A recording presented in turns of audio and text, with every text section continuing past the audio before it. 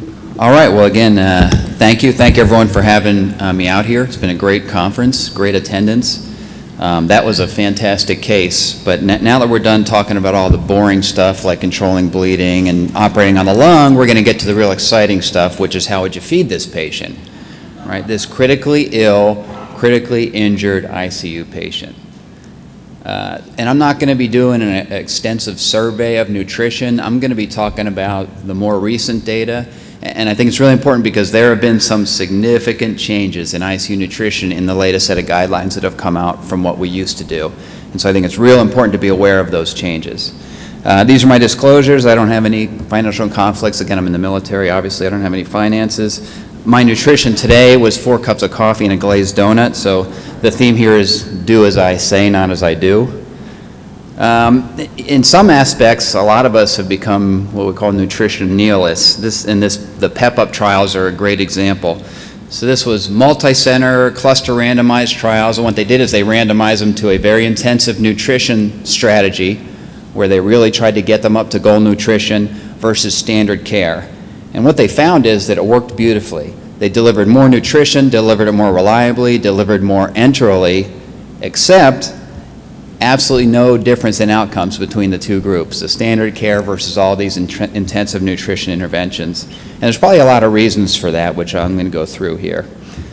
So if you look at nutrition research and practice, and if you looked at this 15, 20 years ago, you would have said we have no good evidence base. We don't have any big prospective randomized trials. That's not our problem any longer. We have a ton of them now. Actually, the problem is more this. If you go to look up something on nutrition now, there's almost too much data for any one person to synthesize. This is kind of what I feel like when I'm doing an internet search for some nutrition topic, especially for critically ill patients. So fortunately, you have 2 fantastic resources that have done all that for you. This is one. This is the Canadian Critical Care Guidelines on this website. And it not only has all of the guidelines, and they were updated in 2015, it has PowerPoint talks, it has nutrition risk calculators, etc. Fantastic resource. And then the other resource is, and this is more the US side, is the Society of Critical Care Medicine in combination with ASPEN guidelines, and those also were just updated in 2016.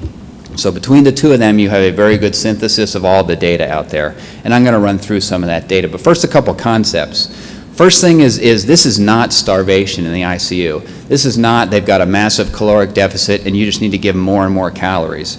So you have to consider both pro and adverse effects of nutrition in these patients. Because in some cases, they are just unable to process a nutritional load correctly. And I make the analogy of the combustion engine, right? If you look at the body as a combustion engine, you give it nutrition or gas, and what you get is work and toxins, and hopefully you get a lot more work than toxins.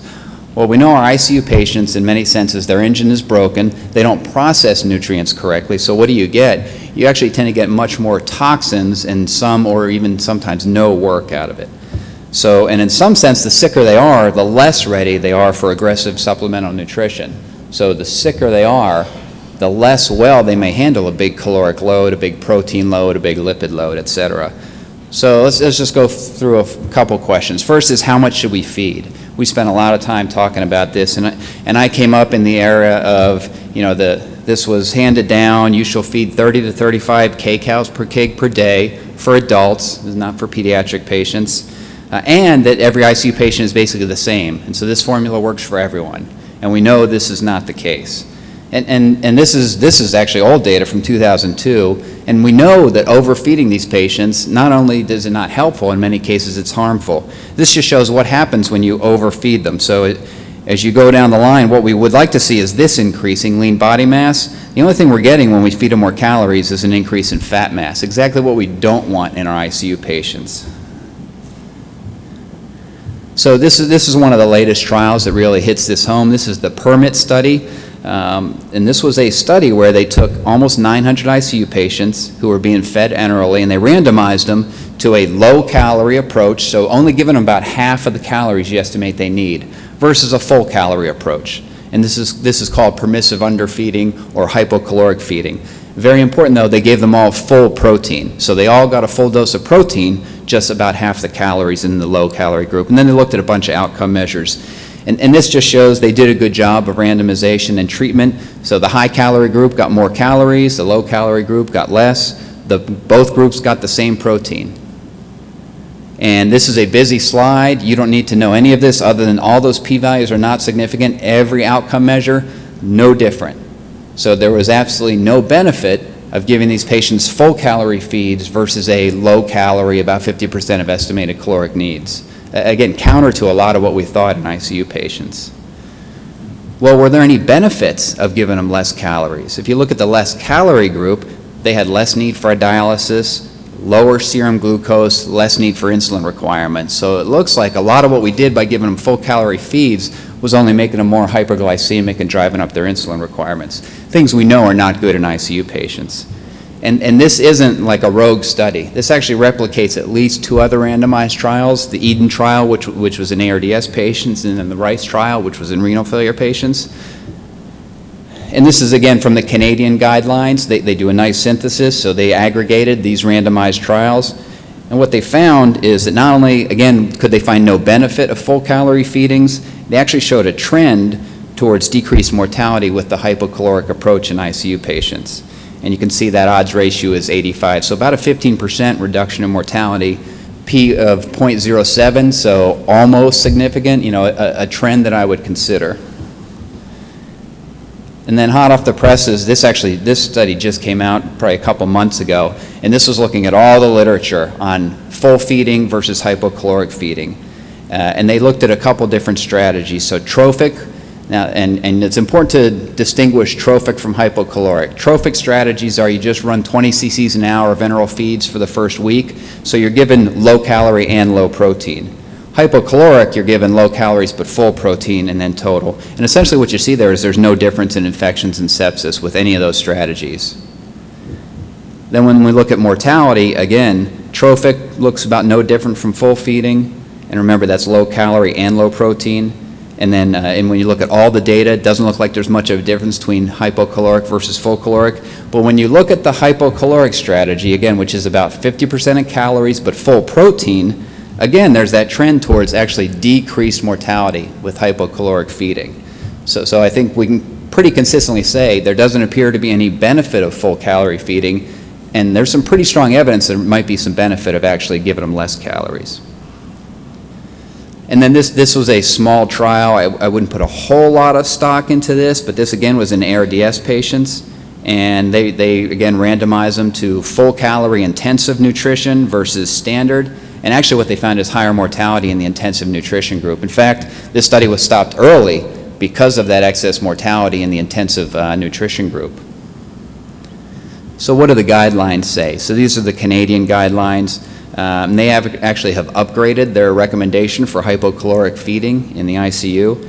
But what they say is hypocaloric is good for low-risk patients, but they don't really tell you what you should do for high-risk patients. And we'll talk a little bit about that in a minute, about low and high risk. And same thing for the SCCM Aspen guidelines, pretty consistent.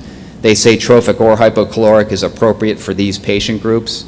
And they also do make the caveat this should be hypocaloric, but giving them full protein. And then they also say, but we're not sure about high-risk patients. So first question is, how do I determine risk in my ICU patients for nutrition? And I think this is now the current standard of care, or the best score available. It's called the Nutrix score, and it takes all those factors into account, and it gives you a score that can tell you is your patient low, moderate, or high risk. It includes all those factors: age, Apache SOFA, IL-6 levels. How many of you are checking IL-6 levels in your ICU patients? Good, no one, okay. Yeah, you can actually replace that with a CRP or omit it, and the score is still just as predictive. And it has a very good area under the curve for predicting mortality, but buyer beware, just because the score tells you it's a high-risk patient, that doesn't mean they need higher nutrition. It means they're higher nutrition risk. Doesn't mean they need more calories. So how about the feeding route? Enteral, TPN, both. I came up in this was how I was trained. Enteral feeding was good. You should always feed enterally. TPN was evil. TPN was the devil, more infections, excess mortality. And again, the pendulum always swings on these things. The pendulum is really swinging back on this one. And that's really, you need to look at the statistics of that early TPN data, right? We all know about statistics. We can manipulate it any way we want. Well, what were those adverse outcomes in all those TPN studies? They were line infections and ventilator pneumonias, right? What's happened to our incidence of line infections? They're disappearing, almost like smallpox, right? It's so rare we have a central line associated infection now. We heard yesterday, what about VAPS? VAPS are almost becoming the point where they're calling them a never event, right? So we've really decreased the incidence of those complications we used to see with TPN. And this is just a review of the current literature, and you can see here, they say TPN is no longer associated with any increased risk of infectious complications, and this was confirmed in these two big, large, randomized trials that recently came out. So I think that old thinking of TPN is evil and you know, if you can't give enteral, don't give anything, that's going away. And then this is me whenever I have a new study that comes out that supports my biases. So this is the calories trial, again, another recent trial, New England Journal, 2,400 ICU patients, and they randomized them to early enteral versus early TPN. And we all know how this should turn out, right? Early enteral should be better. I mean, we just know that, right? It's good to feed the gut. Enteral should do much better than the ones who didn't get enteral and got TPN. Actually, what they showed is, so they gave them the same amount of calories, which is important, whether they got randomized to enteral or TPN, no difference in mortality at 30 or 90 days, or infection, or 14 other secondary outcomes. And so this is kind of how I feel when that comes out. Yeah, exactly. Come on. I mean, enteral should have been better, right? So all this changes your worldview. Again, another very recent meta-analysis that now took all this data, all the recent data on enteral versus TPN, and here's what they found. Mortality, no difference.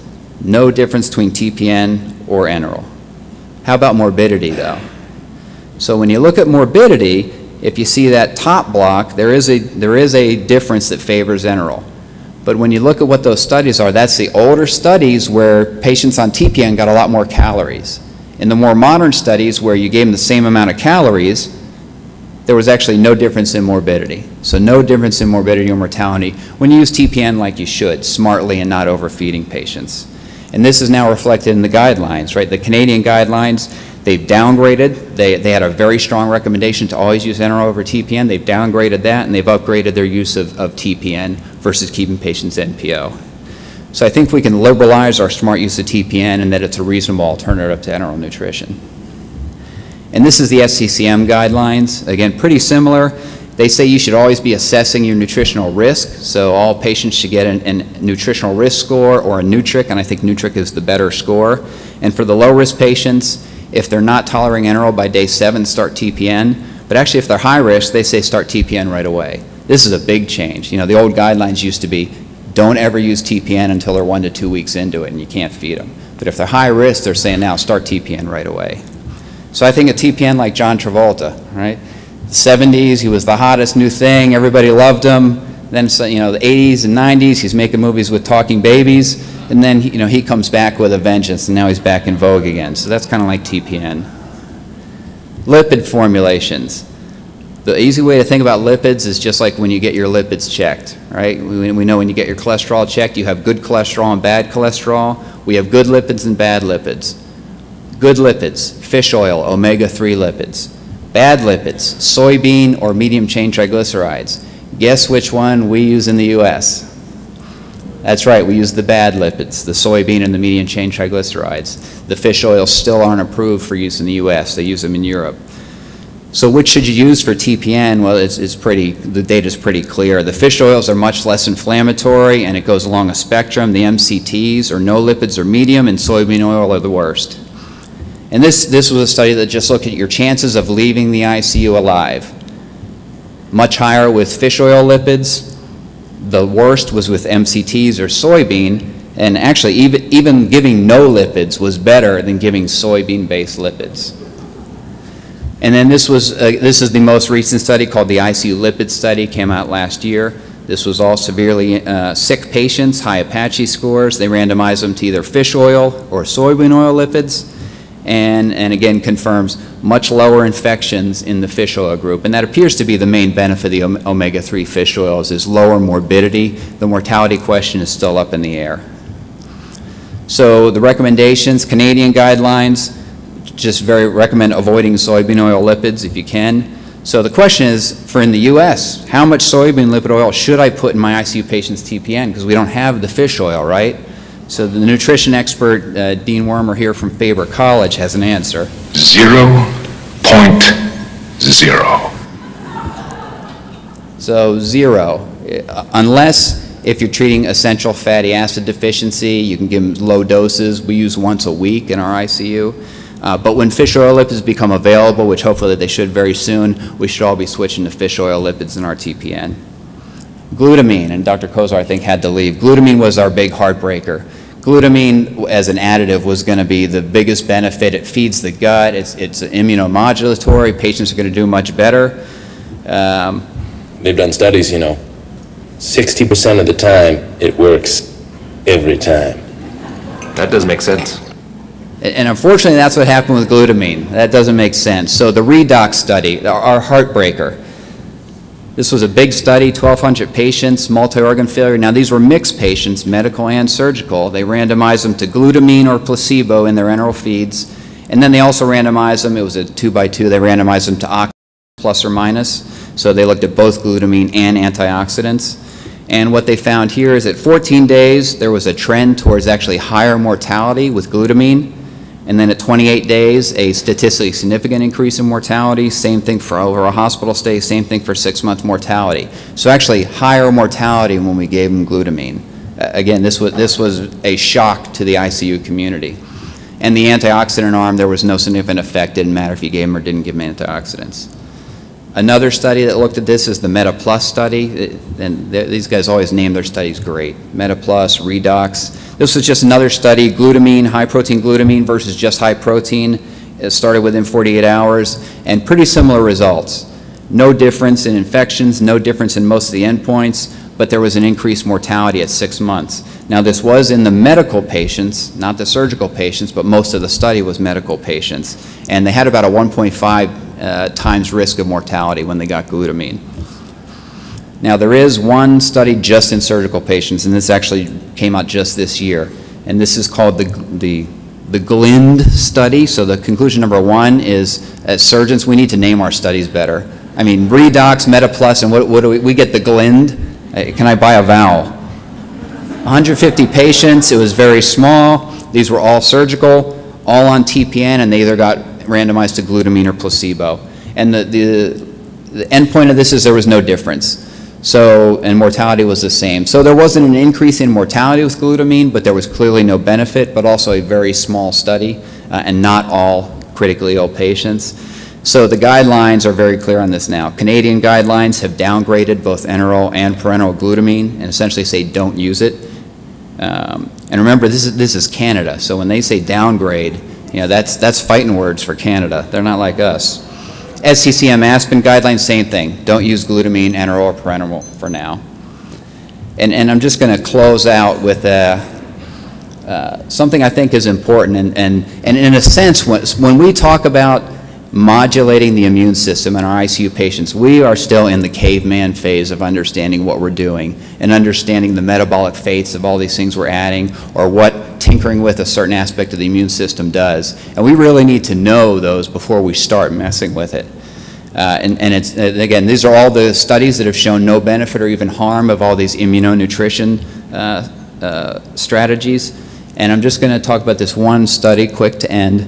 And this is a study that you might kind of bypass in the Journal of Trauma. It's a basic science, a rat study. It doesn't look like it has anything to do with nutrition, but I think it just emphasizes this point. And so this was a study by the Denver group, and the premise of this is we know succinate now is bad in our ICU patients, and succinate accumulation is a bad thing. It seems to drive inflammation, drive multi-organ failure. And we used to think the succinate was coming from glucose metabolism. So hyperglycemia was bad, it drove succinate accumulation.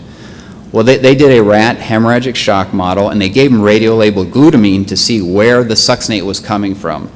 And this was what we thought was happening. Glucose was getting metabolized to succinate.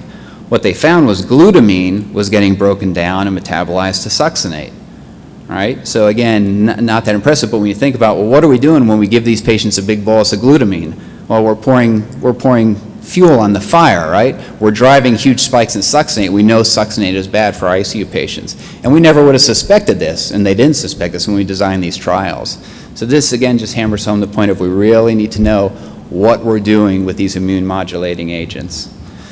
These are just a couple references I highly recommend. These are just reviews, and this is one by Paul Wishmeyer that talks about how we should be delivering nutrition in our ICU patients, and I think this is a great strategy, is you start here and you give everyone full protein, but if they're severely ill, you kind of slowly ramp up their calories to a goal. You don't go right with high calorie, but if they're high risk, then you pay a little more attention to that and get full calories a little quicker. So it's more of a personalized medicine approach rather than just a shotgun approach, and tailoring your nutrition to your ICU patient and how sick they are. And then this is another study that talks about all the hypocaloric literature by Paul Merrick. It's a great review of the concepts there. So again, these are the two references I recommend to anybody who's looking for any data on ICU nutrition, the Canadian website and the SCCM guidelines.